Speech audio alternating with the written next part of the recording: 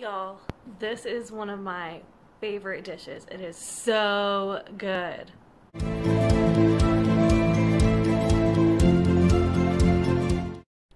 Okay, so this recipe is something that my grandmother would make.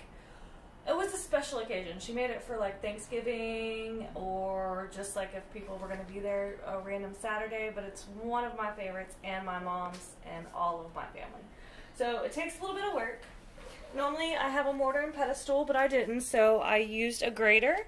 I grated 7 cloves of garlic. This is for another meal, but 7 cloves of garlic, and you want it juicy like this. You want to bring out all the juices. So, and I'm going to put oregano all in it. Probably add a little bit more as well,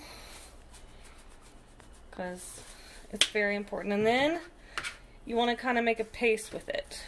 I don't have a mortar and pestle, obviously, but this is working just fine. These are the main 2 ingredients for the marinade. So look at that. It's just becoming that paste. It smells awesome.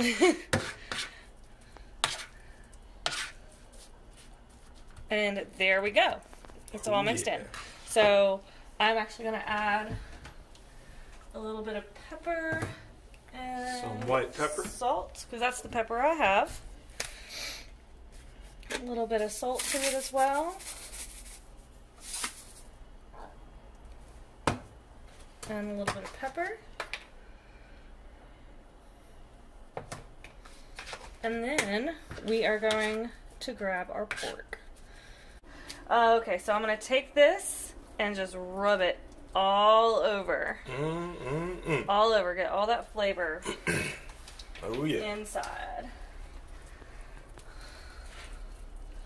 Gotta caress it. Love on it. And where I cut, I'm going to stick some too. There you go. So make sure how much falls. You got it. There we go. Nice. Yeah, so there it is. Doesn't have to be perfect, just on it. I'm gonna stick it in here. And then the last ingredient is the orange juice. Okay. That looks so good. It smells amazing. Absolutely. So I just bought a cheaper orange juice. That's what I could find. And then you just pour it over it. And you could do this with any pork. I'm not going to fill it completely up. I'm going to turn it and toss it in that throughout the day. And by the time it's ready to cook, it's going to taste amazing, y'all. This pork has been marinating all night, and I've just been kind of turning it in the liquid. I am going to sear it right there before I stick it in the crock pot to cook. So yeah, watch me sear. I'm out of oil, so I put down just a little bit of my Aldi olive oil spray, and I really with this, I want to sear the skin, because when I stick in the crock pot, I don't want it to be extremely fatty. And look at it rendering out that fat.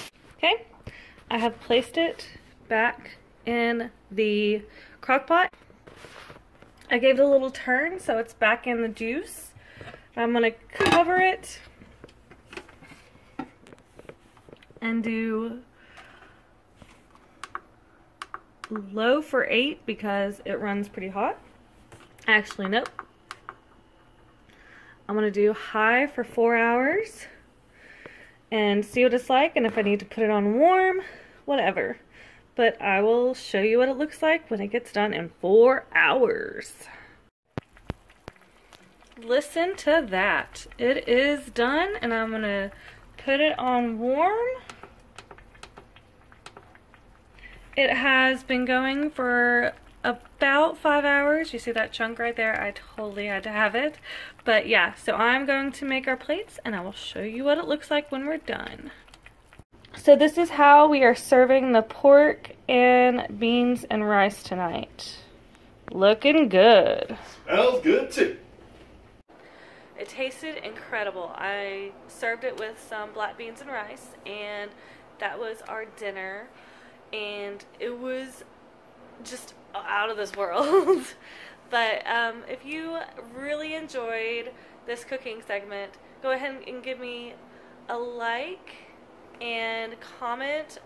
What would you do different? Would you add something to it?